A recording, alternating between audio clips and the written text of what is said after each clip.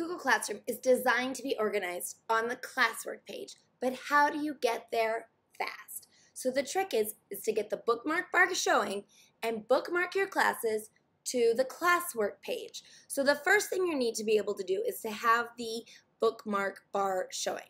So here in Chrome, I'm going to click on the three dots. I'm going to go to Bookmarks and choose Show Bookmarks Bar. Now once you have the bookmark bar shown, then you're going to be able to bookmark things. So I'm going to go to Classroom. Now once I'm in Google Classroom, I'm going to want to go to the Classwork page. So you're going to click on Classwork, and now that I'm on the Classwork page, I'm going to look for the star up in the address bar, and I'm going to bookmark the Classwork page. Now notice what it says is Classwork for 5th period. I don't need all those words. I'm just going to type 5. Select Done, and you'll notice that I now have 5th period here in the bookmark bar. Now I'm going to go to my next class. You have 6th period. Go to the Classwork page, and then come up to the address bar and bookmark it, and I'm just going to put a 6. I don't need the whole name. 6 is good enough, and click Done. And you'll see I now have 5 and 6 on here. And then I'm going to go to 4th period, and I'm going to go to the Classwork page. I'm going to bookmark it with a 4 and click Done. And then 3rd period, bookmark it, 3, done.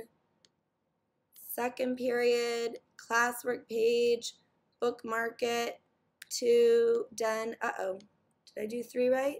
No, I did not do 3 right. I'm going to right-click and delete. So now I go to the Classwork page, bookmark it with a 3, done. And I think I just need 1st period, Classwork page, bookmark it, 1.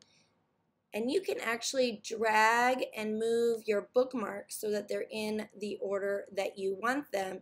And this is really nice because I just click here, and now I'm on the 2nd period Classwork page, and I click up here, and I'm on the 6th period Classwork page.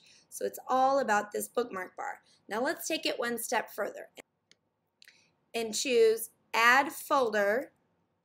I'm going to call it Classes, and I want to make sure it's on the bookmark bar.